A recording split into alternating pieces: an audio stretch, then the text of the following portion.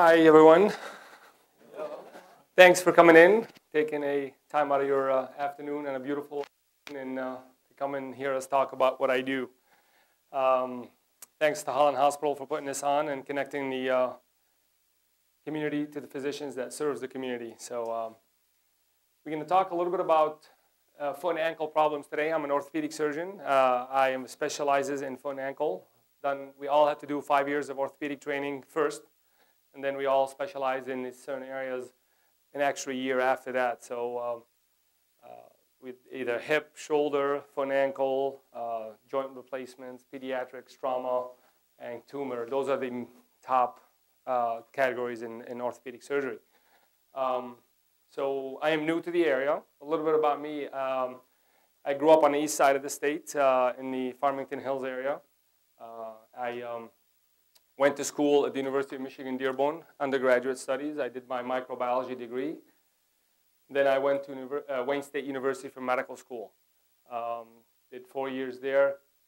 And then I continued on at Wayne State University and did my orthopedic surgery residency at, I don't know if anybody's familiar with the Detroit Medical Center, Detroit Receiving Hospital up here, Sinai Grace, Harper, Children's Hospital of Michigan, all in downtown Detroit. After 5 years of orthopedic training, I did 1 year of foot and ankle fellowship, also at Wayne State, and stayed in the area. After I finished my training, I got a good offer out in Maine, Portland, Maine. Knew nothing about Portland, Maine. Took my wife and went out there and visited. We loved it. I don't know if anybody's been to Portland, Maine. A lot of people go to Bar Harbor and they go to Acadia up in northeast of Maine. We loved it. My office was right here. This is the ocean. The airport was on the other side. See patients all day. Oceans in front of you. It was beautiful. We have 3 young kids, my wife and I, and we had our 3rd kid in Maine. Both we had the first 2 kids we had in Michigan, and then the 3rd kid, we had a baby girl. We had her in Maine, and then no family support. Is this too loud? I'll put it down. So we had no family support. My wife is home and got tired, so we eventually decided to come back home. My wife is from the west side of Michigan. Her family lives here in, turn it down, right? Yeah. Lives in Grand Rapids, so we came back and met some of the guys that work here. And at Shoreline Orthopedics, it's a group that's been around for a while. They have all the specialties. They were like in the foot and ankle, and I joined. So this is where I practice at Shoreline Orthopedics. And we cover both hospitals in the community for trauma reasons and elective reasons. So it's a little bit about me. So the reason we're here today is to talk about foot and ankle problems. The things I'm going to try to cover today are the most common things I see in the office. We can't cover everything. I left trauma out because trauma is its own bag, meaning ankle fractures, pilon fractures, foot fractures are all trauma, especially here in the west side of Michigan. Ice, we always slip in, lots of that we see. But that's will be too much to cover in 1 hour. So we're going to talk about a little bit of a little bit about 10 things that I picked that I see most often in the practice. So before we can start, we should probably just talk about a little bit of the anatomy, the foot and ankle. So the foot, it's a unique structure. It has about 26 bones, 28 if you want to count the sesamoids, which live right underneath the big toe, right, the big first metatarsal. We have also the same thing on the hand, 2 sesamoids here. The hind foot is the kind of the motion. All the motion goes to the hind foot. So this is the ankle. The hind foot is what we call these 2 bones, the talus and calcaneus. The midfoot is a rigid structure, and the forefoot and the toes are moving. So as you all know, we walk on our feet, and then that foot has to propel us forward. There's lots of us from small to big, and the same foot has to propel us forward, and we have to be able to do single leg stand to be able to go to the next step. Muscles in the foot, they come from the leg. Most of the biggest muscle come from the leg, and they go down to the foot. There's multiple ligaments, especially those 3 are here where we sprain. You've heard of ankle sprain. Almost everybody had an ankle sprain. Those are the ligaments that we tear, and nerves that come up from the top and go down. So foot is a unique structure. It has 107 ligaments, muscle, tendons. It's all in the foot. So why is the foot so important? It's the gait. So the gait I'm sure you've seen people walk, you know your family members. If you don't even have to see them across the room, but if you see them walk, you can tell who that person is or not. So if your husband or wife are walking down, you can look at them and, oh, that's the way my husband works. That's the way, walks. That's the way my wife walks. So it's a learned behavior. We don't walk. We're not born learning how to walk. As you know, the kids, they can't walk, so that's a learned behavior. The big part of the gait cycle is the Achilles tendon. So the Achilles tendon that lives right in the back here, which is kind of if you haven't learned anything today, you're going to learn about the Achilles tendon because it's the cause of not most of the things I listed before. So we'll talk about it in more detail. So the Achilles tendon is in the back right here. So this is kind of the phase of the cycle. We heel strike when we first land. We go to flat foot, early flat foot, late flat foot, and we toe off. So when you're toeing off, that Achilles tendon has to generate the force to propel you forward to the next step, because at one point you're going to be single limb stand, and you're going to push yourself forward. So it has to generate all that power. So as Newton's laws, we've heard about 3 Newton's laws. So every force has an equal and opposite reaction. So the force that you're going to generate right here, the ground's going to push up against your foot. The ground is stronger than you and I, and it's not going to move. So something has to move. It's either your ankle, which has to move. It has to dorsal flex at least 10 degrees, come up 10 degrees to clear you so you can clear the ground. You've heard of people that have foot drops. They can't clear the ground. So what happens is they trip on their own feet, and they drag them. So we give them AFOs or braces to keep their foot at 90 degrees so they can clear the ground. Because you need that 10 degrees of the ankle motion to go up in order for you to clear the ground. Achilles is a pretty broad insertion. It's a big muscle right here. It inserts in the back of the heel. So I'm sure you can't turn on the TV and not see a foot commercial or a Dr. Scholl gelling. You're gelling, you're not gelling. Custom orthotics. You go to the Walgreens, you put your feet down. It's a multi-million-dollar industry. Now they even have them for high heels, because we know how women love their high heels, and that's kind of what keeps me in business. A lot of the time is loving their high heels. So Heidi Klum is advertising high heels, Dream Walk for the high heel shoes. So go back. So now back to the Achilles tendon. So we're going to talk about a little bit of the disorders that occur with the Achilles tendon. So the Achilles tendon is made up of 2 muscles.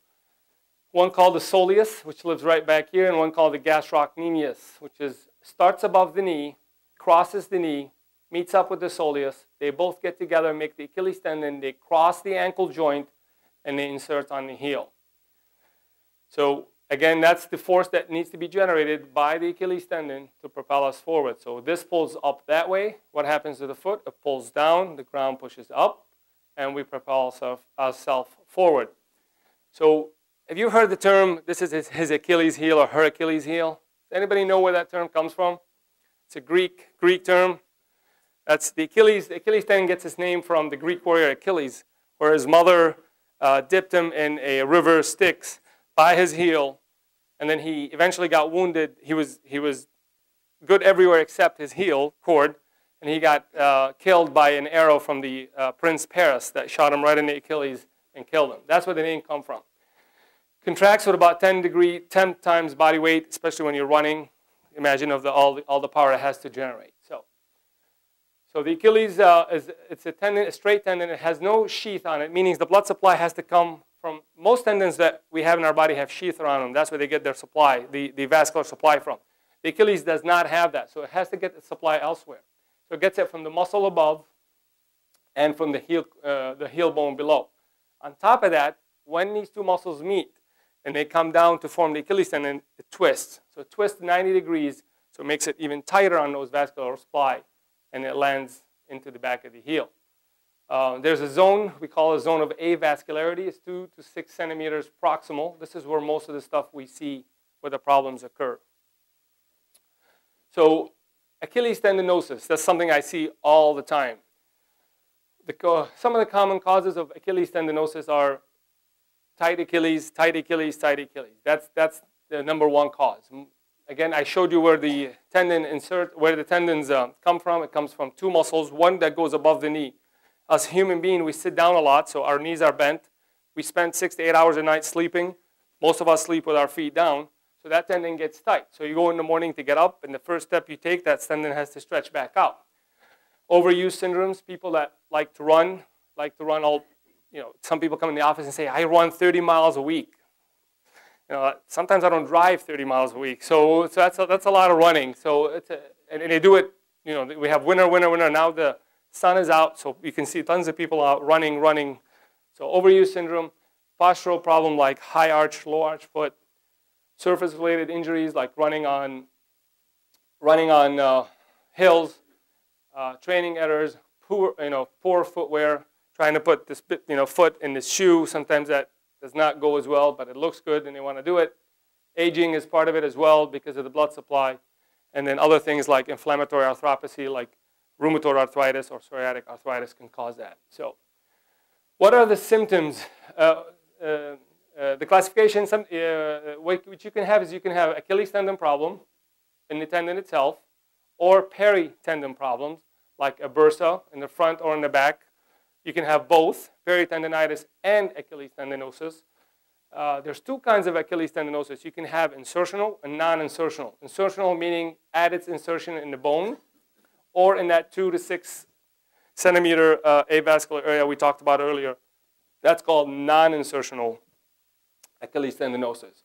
And the trauma is Achilles tendon tears. And this is just to show a little bit of an example of what you would see in the back of the heel. This is called the Haglund deformity. It's also known as a pump bump, usually because of poor shoe wear. So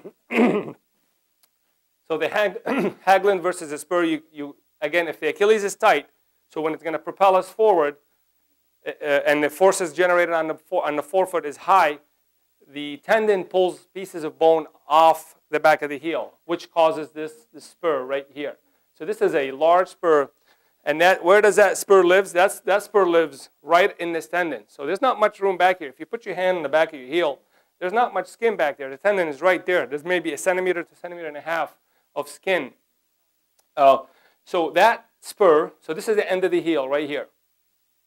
And this is within the substance of the tendon. So it lives within the tendon. So if you have a spur that big that lives in the tendon, you have to have a tear in the tendon. Although it's not a full tear, it's a micro tear or a macro tear in this incident.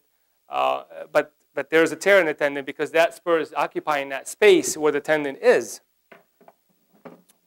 The Haglund deformity, the pump bump, is just a enlargement of the back of the heel.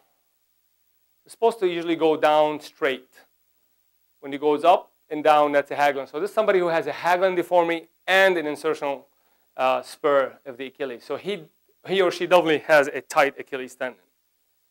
If you have any questions, you can stop me. We can try to answer some of the questions. If we're running out of time, we'll keep them to the end. But if we can just continue doing questions while we talk, we can do that. So the Achilles tendinosis is a degenerative process. It takes years of use and overuse.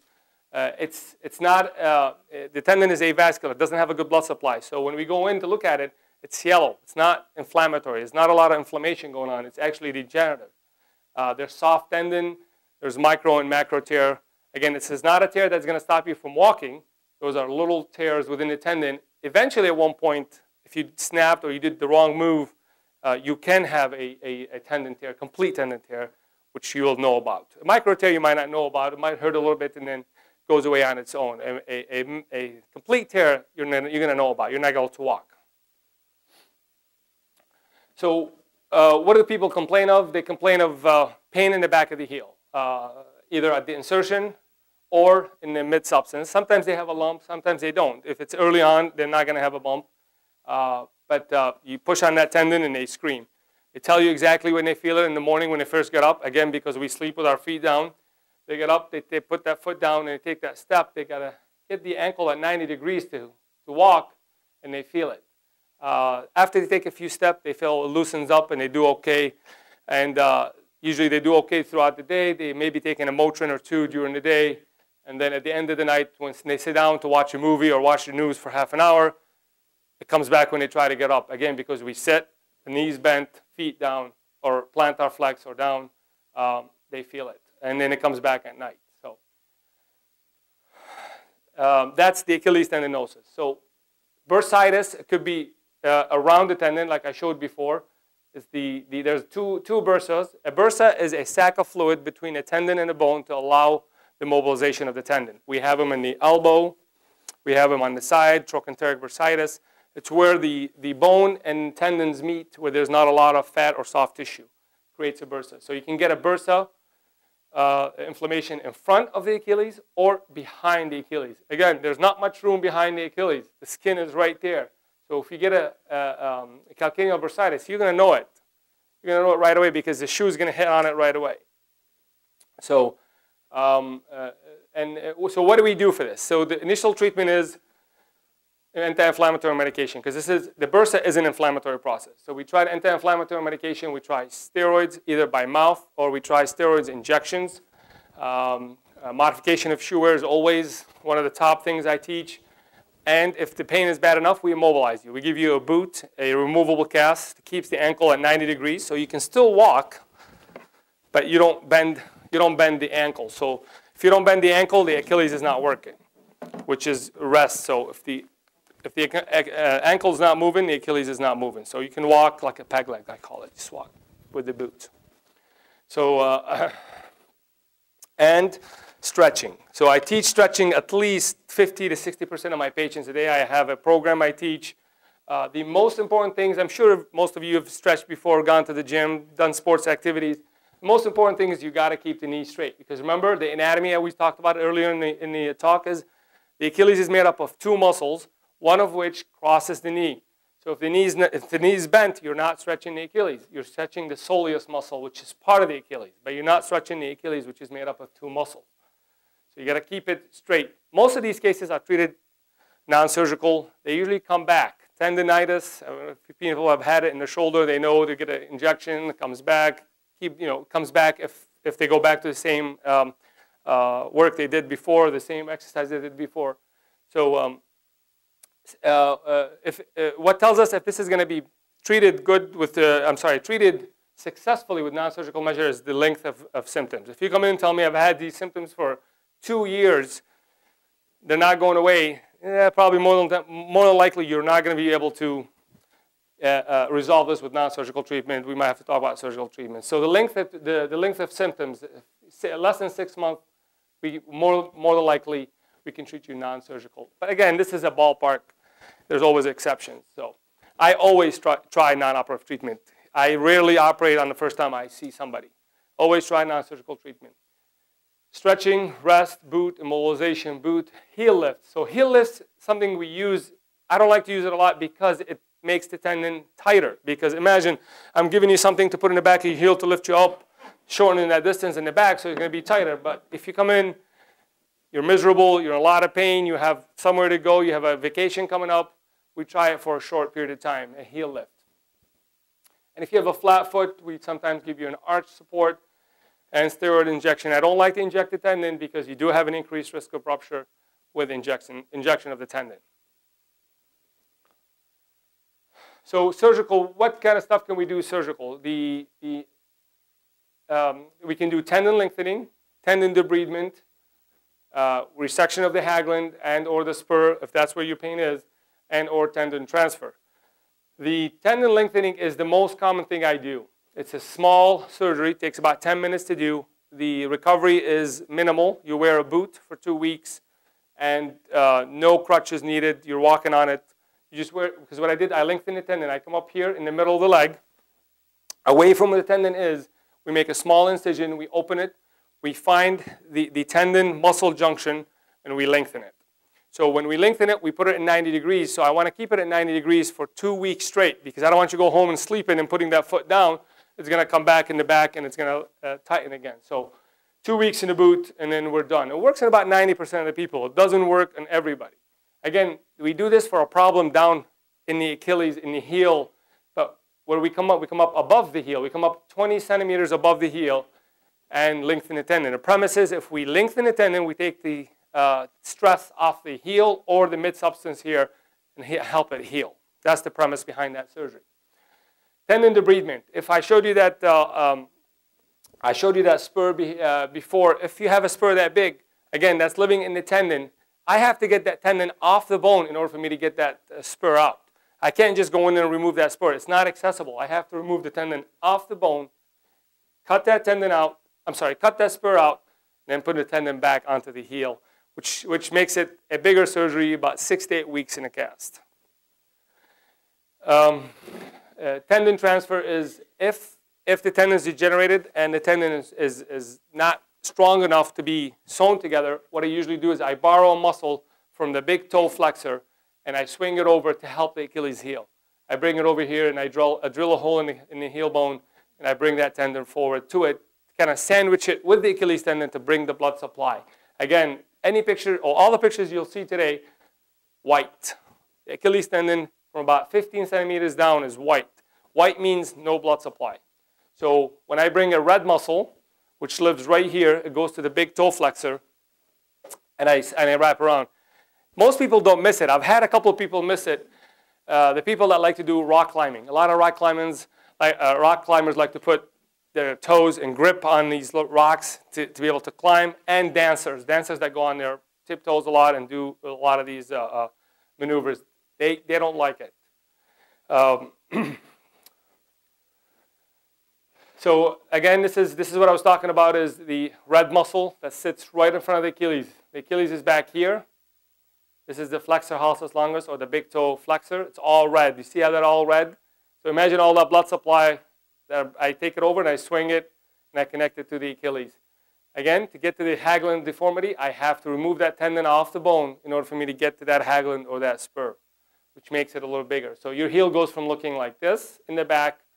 So now the tendon, instead of sitting the tendon up here with the spur in it, now we gave you another centimeter to 2 centimeters of room to put that tendon in the back of the heel and take that pain away. So those are some of the surgical procedures we do for Achilles tendinosis. So you've heard of Achilles tendon rupture. You've heard of the weekend warrior. I've done it. 4th of July, I'm not in great shape. I don't run all the time. 4th of July, people come over. We have a couple of beers. The basketball hoop is up. We want to play. And then you want to try to dunk on somebody, or do what you did 20 years before. And then you feel that snap in the back of your heel and pop, the Achilles tendon goes. And that's, again, it's years of degeneration. It didn't happen from one. It's years of degeneration. I'm sure you know this person is Kobe Bryant, plays for the Lakers, world-class athlete. I don't know if you've seen the picture where he tore his Achilles tendon. He was pretty much just walking up. He turned, and his tendon went. And this is a world-class athlete, so I'm definitely not in that category. So most of the time we see it as people that are playing tennis, lunging for a shot to get it, tripping on a curb, jumping from height. Usually it's between 39, late 30s and early 50s is where you see this, and it's 5-to-1 male dominance, mostly in male. We see it. So when you have this, then you can't walk. So you're going to know when you tore your Achilles tendon. So what do we do for that? Again, initial treatment, in the US, we fix all these. If somebody can have surgery in between 30s and 50s, we fix all these. The only people that we don't fix is usually the diabetic who are too sick to have surgery. We usually don't fix this. In Europe, they treat all of theirs non-operatively. So this is kind of a difference between the US medicine and the Europeans. We know for one thing for sure is if you treat it non-operatively, you have a higher rate of re-rupture. So it's about 3 to 4% higher re-rupture rate than if we do fix it. So we treat you in a plantar flexion, meaning we put you in a boot that is down. So what we do is, the reason for that is the tendon is torn back here. We put you like this, so we allow the two opposing ends to get closer to each other and heal. And over 6 to 8 weeks, we take you from this position to a normal 90-degree position. Most of the times, like I said here, we do fix them unless there's a reason not to fix them. And we go in and suture them up. There are studies that show somebody over the age of 40, a tendon transfer, they do better. Meaning, if we bring that red muscle, attach it with repairing the tendon, it's usually better. Because when I go in, and this is a true case, this is what I see. So these are shreds. Shreds. So you can't sew that. Any stitch you put in there, it's hard, you know, because we got to sew this way. This is the top of the body, and this is the heel. This is the front of the body. This is the back of the leg. So we suture this way. This is where the alignment of the Achilles is, and every stitch you put. So you have to clean all this and get your bite, we call it a bite, in the tendon from back here. So I have to put you at 90 degrees, at least more than 90 degrees down, in order to get those two tendon ends to oppose. But if I bring a muscle, which sits right in this area here, right there, and I wrap it like a burrito, right around that tendon, white tendon, they usually do well. I put it again in a hole down by the heel bone, and I still repair the Achilles tendon, but the difference is you leave the operating room with the surgery at 90 degrees. If I only do a suture, you leave the operating room with 40 to 50 degrees of plantar flexion down, which is going to bring you back up over 6 to 8 weeks. So we're going to move on to plantar heel pain. So that's another thing I see all the time. So Achilles is in the back, plantar heel pain is in the bottom. So the couple of things we see. Plantar fasciitis, I'm sure most of you heard of it, or know somebody that had it. Sharp pain in the back of in the bottom of the heel. Usually they point right where the plantar aspect of the heel. Worse in the morning, gets better after a few steps. Worse when you sit down to watch a movie, get up. Again, the same reasons I've described for the Achilles tendon. Some of the things that we call differential diagnosis is stress fracture. Somebody who runs 30 miles a week, they can have a stress fracture of the calcaneus. That could also give you plantar heel pain. Infections, mostly in diabetics. Plantar fibromatosis is an extension of plantar fasciitis. It's a cousin of dupuytren. People have seen in the hand, they have dupuytren contracture where the hand goes down. We have the same plantar, not plantar fascia, but palmar fascia, we call it in the hand. Flexor hallucis tendinitis in dancers, I see that a lot. That's the tendon I borrow. It goes right here. And they can cause heel pain. And tarsal tunnel syndrome. Carpal tunnel is his cousin in the hand. We'll talk about it in a little bit. So what is the plantar fascia? The plantar fascia is an anatomical structure. It's in the bottom of the foot. This is our weight coming down. This is the foot with the arch. And it's like a truss at the bottom of the foot. It allows the foot to be rigid in order for us to propel forward. It's an inelastic structure. It does not have a lot of give. It attaches at the bottom of the heel, right there, and it goes all the way to the toes. So when we walk, you dorsiflex or bring the toes up. It makes the structure tight, gives us more of a force to propel us forward, besides the Achilles tendon, the force of the Achilles tendon. It's an inelastic structure. It has a high tensile force, and it attaches on the heel tuberosity. I get tons of questions about this heel spur right here. A lot of people, oh, it's the heel spur that's causing my pain. It's not the heel spur that's causing the pain. The heel spur is a byproduct of the plantar fasciitis. Just like the Achilles tendonitis pulls bone in the back of the heel and gives you that spur, the plantar fascia does the same thing. It pulls bone off the heel with years of pulling, and it causes that spur. I don't go after that spur. That spur is in the bottom of the heel. It's embedded in muscle and tissue, and you have to tear the foot apart to get that spur out. We treat the cause. Treat the plantar fascia. The spur can live there forever. Unlike the back of the heel, you only have 1 centimeter to 2. The bottom of the foot, you have at least an inch and a half of fat and soft tissue. So you will not feel that spur in the bottom of the foot. So this is another picture of sleeping. This is how we sleep: knees bent, plantar flex. So pain in the bottom of the heel, gradual onset, worse in the morning, after prolonged rest, returns at the end of the day. And most of the time, it's unilateral, one side. If you come in complaining of bilateral plantar fasciitis, it could happen, but I got to think harder to see if anything else is going on. You do have rheumatoid. People with rheumatoid get bilateral. People with diabetes get bilateral. If you're a healthy man with two-sided plantar fasciitis, it can happen, but it makes me think harder and look for other causes. Again, the treatment, it's self-limited, stretching, stretching, and stretching. So if you don't learn anything in this lecture, is stretch that Achilles tendon. It'll cause you a lot. It'll save you a lot of foot and ankle headaches or pain. So, and again, keep that knee straight. Night splints. So I give them night splints to sleep at night. They're not the most comfortable thing. I have tried one. I couldn't sleep in it, but better than surgery. That's something we try. Physical therapy, where they can put steroids and they can do iontophoresis and inject that steroids in the heel, is another. Extracorporeal shockwave therapy is a therapy that is approved. It's a therapy where you inject. I'm sorry, not inject. Do shocks in the bottom of the heel, and it allows the blood supply. It stimulates the blood supply, so it creates a little hyperemia, we call, or it increases the blood supply. It's not covered by insurance. It's only cash basis. I don't think anybody offers it here. The only place I know in West Michigan is in Kentwood. I don't know if anybody in Holland's offering that. So, and injection. I will do one injection. I will give one injection. Again, risk of rupture. I don't do more than once. Treatment, surgical treatment, similar to the Achilles tendonitis. The cause is the same. We come up high, and I treat that cause. Tight Achilles, I loosen it up high. 2 weeks in a boot. If that fails, second step is to come down in the heel and release the plantar fascia in the heel. I don't go after the bone spur. I just release the plantar fascia. There's two sides of the plantar fascia, medial and lateral. You can take one. You can't take both. Otherwise, the foot will go flat. But the reason I start up high is because incisions on the bottom of the foot are not fun. People don't like them. You got to be on weight bearing. You got to be on crutches until the skin heals, usually 2 to 3 weeks. So I don't like to put incisions at the bottom of the foot if I can help it. Tarsal tunnel. So that's the cousin of a carpal tunnel. Same thing we have in the foot. It's on the inside here. There's a flexor inoculum. Same thing that we have in the hand. It covers the bone, and it goes from the heel bone to the medial malleolus, or the inside bone here.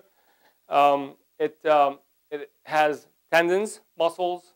I'm sorry, it has tendons, nerves, and arteries that goes in the tunnel. So anything that would cause this tunnel to be crowded, i.e. like inflammatory cyst, if there's a ganglion cyst in the tunnel, so that's extra. There's only enough room in the tunnel for these things. Anything extra will cause the tunnel to be crowded, and it will cause pain. Again, you have three muscles: tibial artery, tibial nerve, and the flexor inoculum. So what do people complain of? Some of the causes of this I just talked about is ganglion cysts, obesity. Flat foot is a big cause of this, is because when the foot goes flat, you lose the arch. What happens to the foot is you increase the tension on this area. So arch makes this loose, as you see it here, and then when you lose the arch, the flat foot causes increased tension. Because what happens with flat foot, and I'll talk about that in a little bit later, is this is the arch. You lose it. The foot swings out this way. So it pulls, gives you more pressure on the inside of the ankle. So what do people complain of?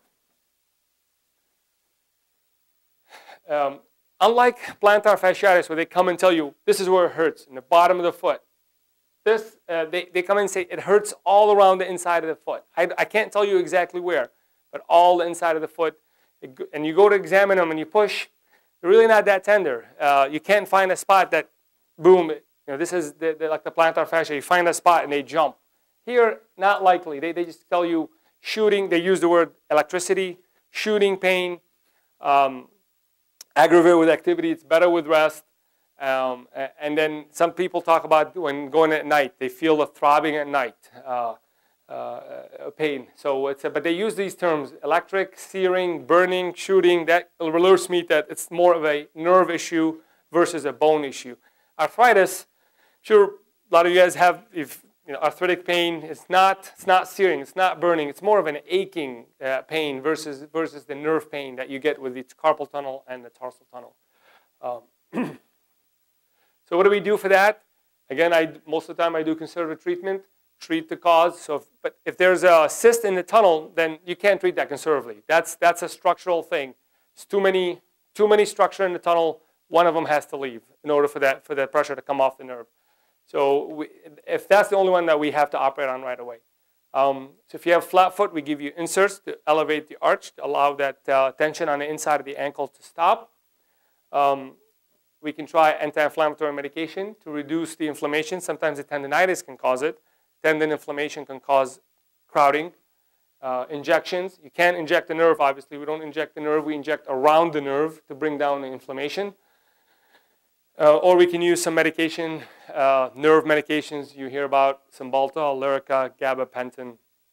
Those are all considered treatment. If you fail 3 to 6 months of treatment, we can release the tarsal tunnel like we do the carpal tunnel, small incision.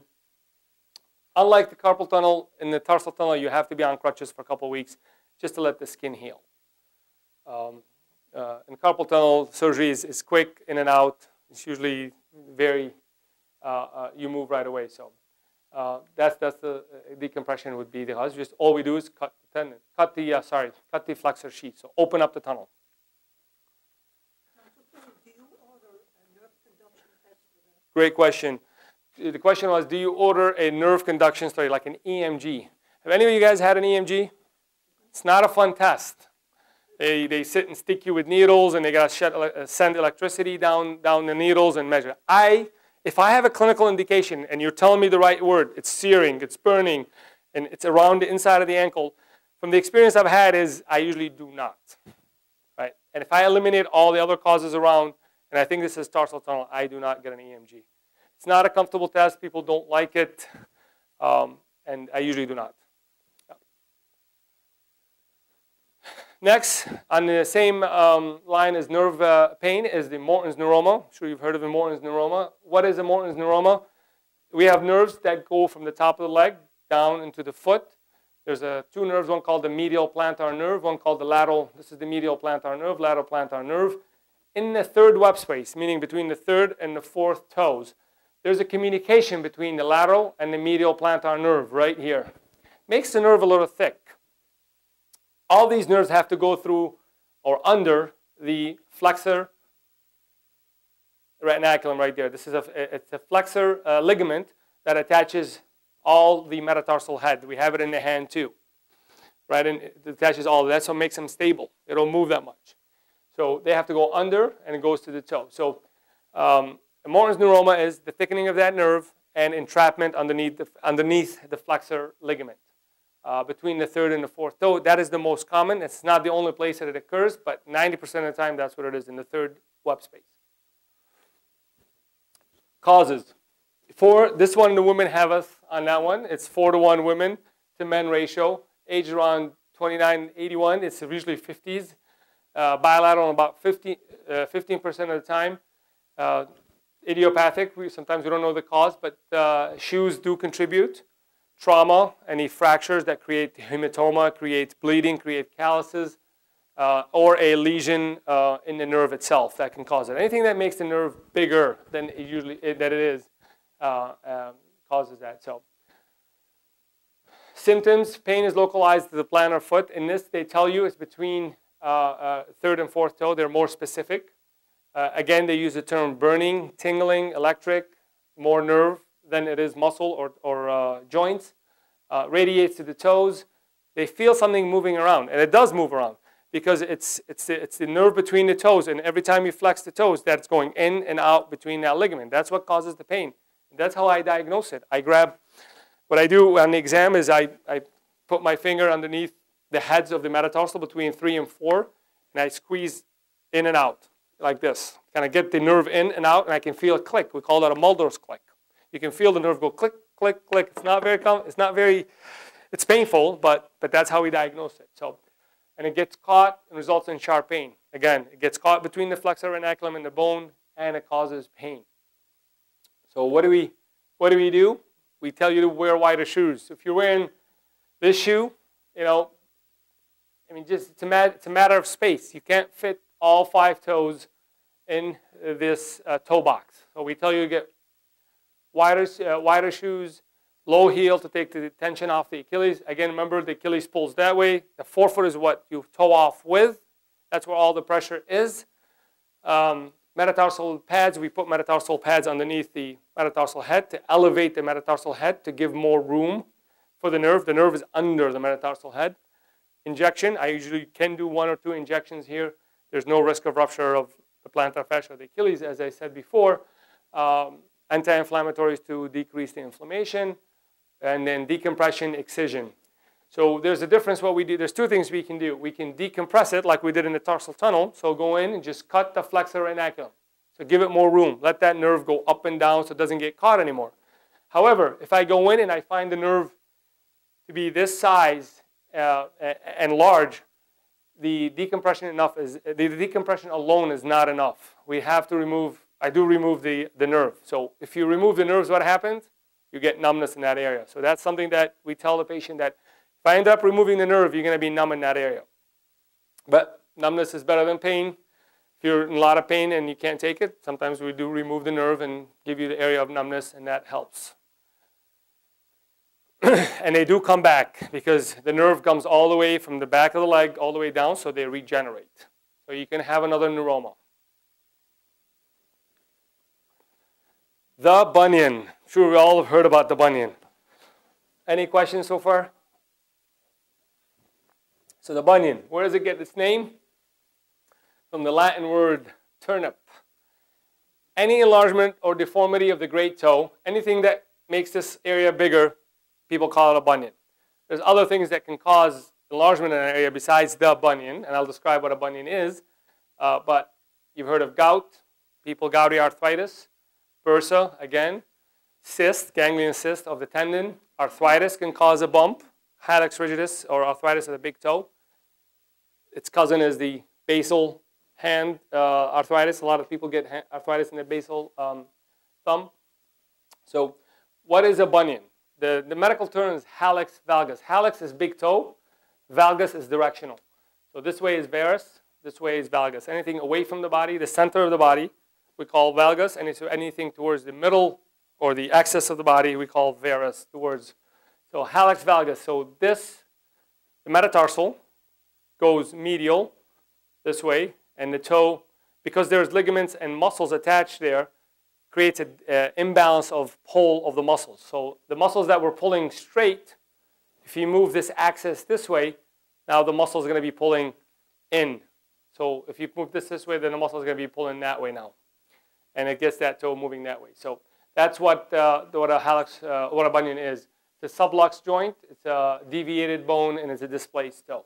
Also has a little bit of rotational component. If you've seen a grandma or somebody who's got a severe bunion, the toe is rotated as well. Not just turned, it's rotated because of the muscle imbalance. We have all these fancy angles that we measure. The only reason we do it is to classify if this is a mild, moderate, or severe bunion. We measure the angle between the toe and the metatarsal, and the angle between the first and second metatarsal. So those are the two angles we measure, and based on that, we classify if this is a mild, moderate, or severe bunion, and that's how we treat. There's different procedures we use for mild, different procedures for moderate, and different procedure for severe bunion. The inner metatarsal angle, the angle between 1 and 2, normally should be less than 10 degrees. 50% of these occur early in life, around 20 years of age. That's different than an adolescent bunion. There's an adolescent bunion that you have before you you finish growing, before you reach maturity. So when the fasces are open, the growth plates are open. That's different. Female to male ratio, again, this is more seen in female than it is for male.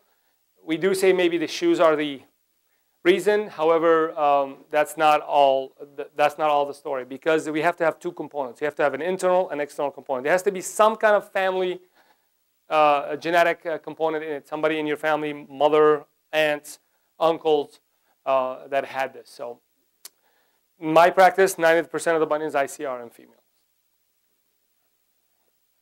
So two causes, extrinsic and intrinsic. Again, just a matter of space. You're going to put this foot into this space. It's going to push that way over years. That will cause the muscle imbalance. But again, it's not the only thing, because we don't see it in the Japanese population. We don't see it because they wear these sandals. The footwear is different. So it definitely contributes. That's an environmental factor, but you do have to have the genetic component with it. But not everybody that wears high heels and tight shoes gets bunions. So that's another why. Again, positive history in 58 to 88% of the people. Flat feet can contribute to it. Again, because you lose the arch, the foot has to turn in. Hypermobility of the joints. This is a hypermobile first ray.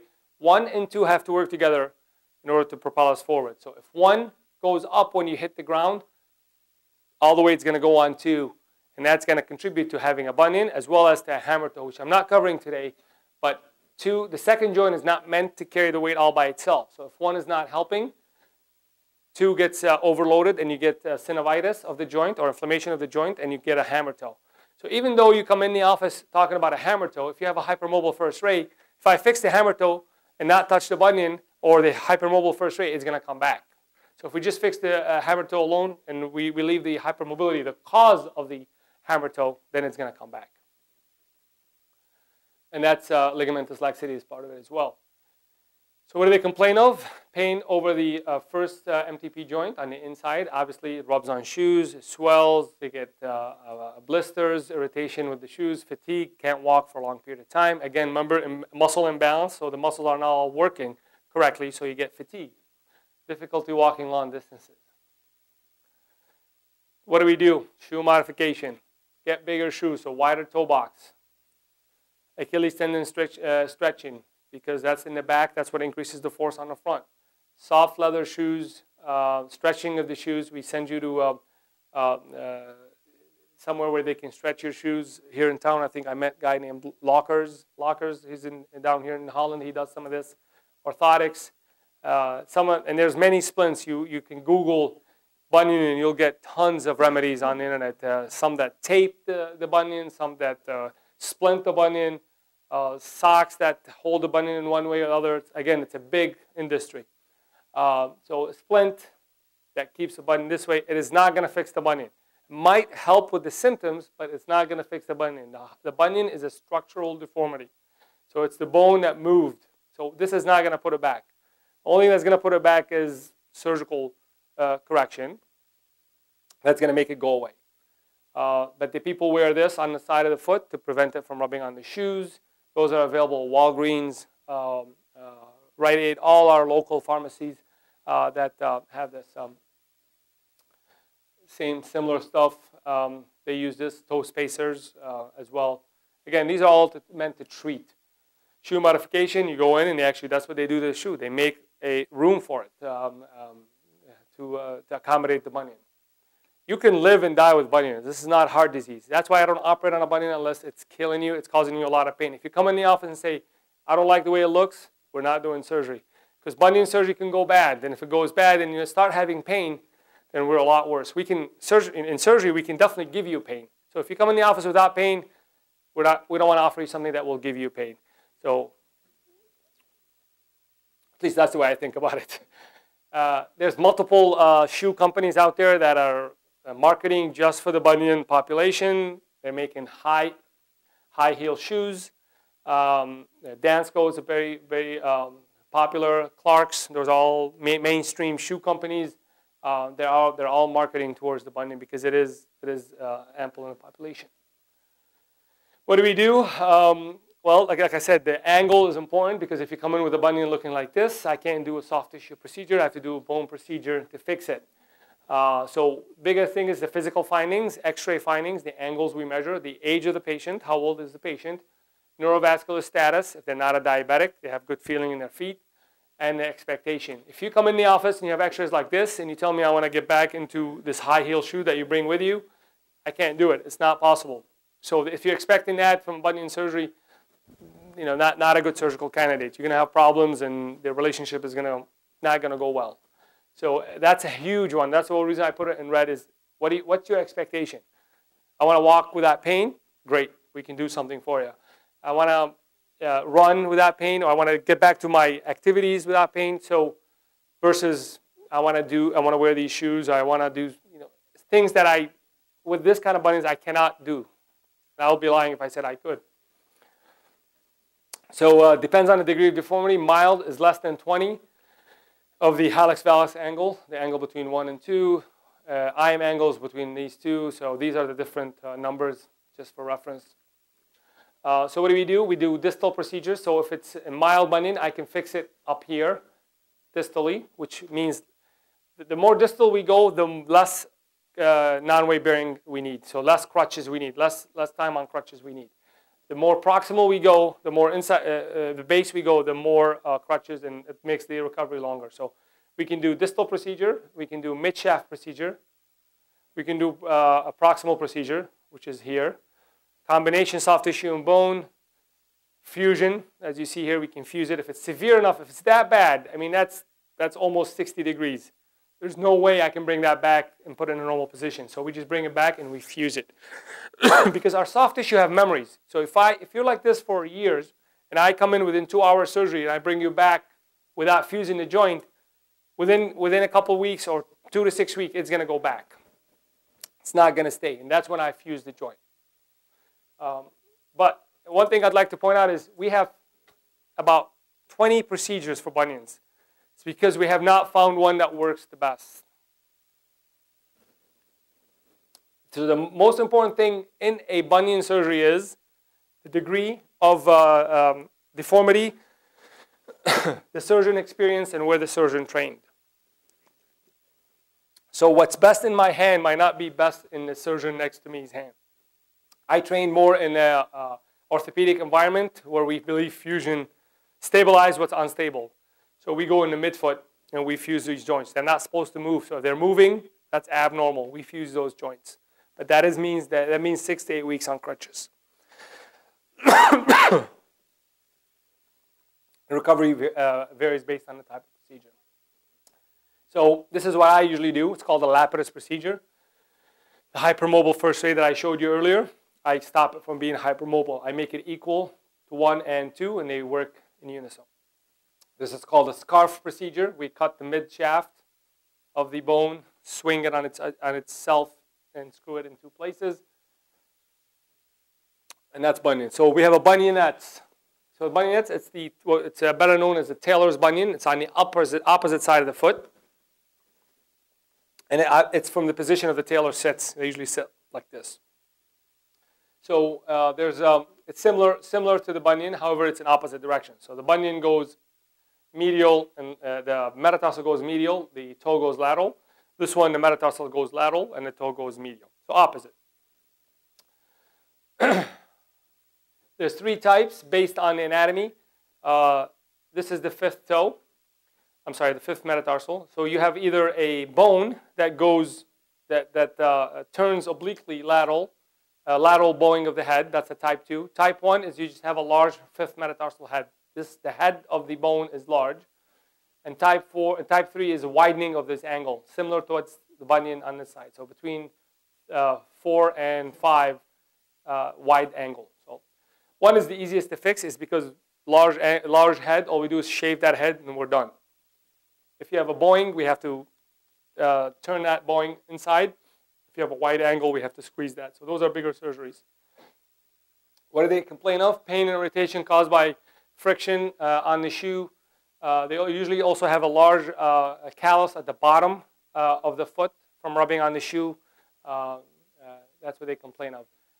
The treatment, modification of shoe wear, orthotics, to offload that 5th head. So I give you an orthotics and I create a divot to offload that area, and stretching of the Achilles tendon. Surgical treatment is we cut the bone, shift it. Again, structural deformity, we turn it around. Hallux rigidus, arthritis of the big toe. It's another one that's called a bunion. It's similar. You do get a bump on the first MTP, but it's usually on top versus the bunions on the side. Complain of pain the same way with toe off or pushing off. Usually it's caused by trauma. A lot of us stub our toes, all throughout the years. Can't remember when and how. You think about it a couple of days and then it goes away by itself. What happened is we nudge a piece of cartilage off. It's a small joint. The definition of arthritis is the loss of articular cartilage. When you lose the cartilage around the bone, at the end of the bone, that's when you get arthritis. Same thing in the knee and the hip. So you get that in the big toe as well. So what the body does when you have arthritis is it's trying to prevent that joint from moving. It hurts. I don't want that joint to move. So what it does, it lays down bone, lays down a big spur, stops that joint from moving. So anytime you try to push off, somebody who likes to running when they're toeing off, going up the stairs, they don't have that motion. They don't have that 10-degree motion they need to clear the ground, to up and move up. So pain, swelling, synovitis, restricted motion. You get a big spur on top of the bone. So imagine this toe trying to move up when you're walking, and it hits. It's a doorstop. Boom, boom. That's what's painful. So, and usually it's not common with bunion. You don't have both. If you're lucky enough to have both, you're one of the minority. It's usually one. So what do? Treatment is depending on the grade of the disease. Anti-inflammatories, like we do in the knee, give you Celebrex, anti-inflammatories, injection, orthotics, supportive shoe, taping, physical therapy. None of that stuff will take the arthritis away, just like in the knee. None of that stuff will take in the hip. Does not take it away. It just makes it bearable. You can live and die with arthritis. It's not heart disease. It's not going to kill you, but it does hurt. So if you can't do what you want, then you're unhappy, and then you come see us. So the way we treat this is a couple of things. We do cheilectomy, meaning a lip removal. We just go in and we knock that spur out. Give that more room. Cut, give it room. 10-minute surgery. No, not a lot of recovery. You walk right away. No crutches are needed. 2 weeks until the incision heals. Fusion. If the arthritis is severe enough, you have no joint space at all, we fuse the ankle. We fuse the first metatarsal. 2 screws across. So now what happens is it is going to alter your gait a little bit. It's going to make this joint, the big toe joint, the center of the toe off. So when you go to move up, that's not going to move. This is going to move. So you can't fuse both of them, but you can fuse one of them. But again, if you're having enough pain, I always try with a cheilectomy. Not a lot of loss there. You lose a little bit of the spur. Not a lot of recovery. You keep the joint, not fuse it. I always try with that. Arthroplasty, we have made some metal implants. They don't work as well. They get loose, and we usually end up taking them out. So that's our last topic, is the adult flat foot. So that's different than the flexible flat foot you see in a kid. Somebody who's born with flat feet. This is the person that had arches and over the years lost their arch or lost their arch. So, and that's due to a tendon dysfunction. It's called the posterior tibial tendon. It lives in the inside of the ankle, one of the biggest tendons. And that's what helps the Achilles tendon propel us forward as well. It works against the Achilles. So a tight Achilles makes the job of the posterior tibial tendon twice as hard. What it does, it slows down eversion. When we go to put our heel down, we're in eversion. That absorbs the shock. When we get to flat foot, it's a neutral subtalar joint. What I'm meaning by the subtalar joint is that joint between the talus and the calcaneus. So when we hit the ground, it's an inversion. The posterior tibial tendon slows it down. When we're in flat foot, it makes it neutral. When we go to toe off, it makes it inversion. So it pulls the foot that way. And that's what gives us the lever to push forward. So the tendon, the posterior tibial tendon and the Achilles are working on every step. And the people that have the iPhone app that shows how many steps you take per day, multiply that within 60 years of life or whatever years. So it's working every day over and over and over and over. The same thing with that with the Achilles. It has a small amount of excursion. It only moves a little bit, 2 centimeters. It has a zone of blood supply that called the bloodshed area. It does not get good blood supply, and it's usually around the back of the heel, right here. I mean, sorry, not the back of the heel, the inside of the ankle. It inserts on the navicular. Again, it's a degenerative tendon. It's big. It's not working. It's white. They do tear. By the time they tear, your foot is flat. So there's 3 stages of the disease: tendinitis with flat foot that is rigid. So, so what a flat foot is, I stand you up when you come to the office. I stand you up. I look at you in the back. So this is a flat foot. The normal heel, if you look at yourself in the back, from the back, you should have a neutral foot, hind foot, or maybe about 4 degrees of valgus out, away from the body. This is more than 4 degrees. That's a flat foot. So if you look at your foot, we call this the too many toes sign. So if I'm looking at you in the back and I see 3, 4, and 5 of your toes, you have a flat foot. That's called the too many toes sign. This is a severe flat foot. So why do we care about flat foot? Is because if your foot is not underneath your ankle, imagine how much the tendon has to work harder to propel you forward. It's because it doesn't have a good lever arm. This is the lever arm. This is the lever arm of the Achilles tendon. So if it's sitting over here, not underneath the ankle, so the talus can't go anywhere. The talus is locked. It's locked in the ankle joint. It cannot go anywhere. So what happens is the foot goes that way. It goes out from underneath the ankle. And then it's not a good lever arm. 4 stages. The first stage is you don't have a flat foot. You just have pain on the inside of the ankle, right over that tendon. Second stage, you have a flexible flat foot. Third stage, the flexible flat foot becomes a rigid flat foot. And stage 4, you get the ankle involvement. Why do we care about the stages? It's because of the treatment. Pain, they complain of pain on the inside of the ankles, swelling. The foot alignment is normal in stage 1. Able to do a single toe rise. So I tell you, can you go up on your tippy toes? If you can, your ankle, I look at your heel. Your heel should invert. It goes in. That's in working Achilles tendon. You have tendinitis. So we treat you with anti-inflammatories. Stage 2, you come in. I see too many toes sign. Go up on your tippy toes. If you can do it, that means you're still flexible. The arch is still working. The tendon is not working, but the arch is still working if you use other muscles to pull it up. Stage 3, you get pain. Now the flat foot is rigid. So what happens is the fibula, even though the tendon's on the inside of the ankle, the pain is on the outside now. It's because the fibula, the small bone we have on the outside, is hitting on the heel bone. That's how flat the foot became, that it kind of came out from underneath the ankle. And now this bone, so you lost all that distance. This bone is hitting on this bone. So that's painful. They come in complaining of outside pain, not inside pain, because the tendon has long been gone. It's been degenerated. It doesn't work, hasn't worked in years when they get to that stage. And then number 4 is when you get the ankle. So after years of flat foot underneath the ankle ligaments give away, especially these ankle ligaments right here. They give away and you have valgus or outside ankle arthritis. So what do? We try orthotics. We try more of a bracing, and then surgery. We have a combination of 4 procedures that I do for flat foot reconstruction to create the arch. So in order to have that surgery, you have to have a flexible flat foot. If you don't have a flexible flat foot, we can't recreate the arch. And this is a true patient. So we look at the head of the talus right here.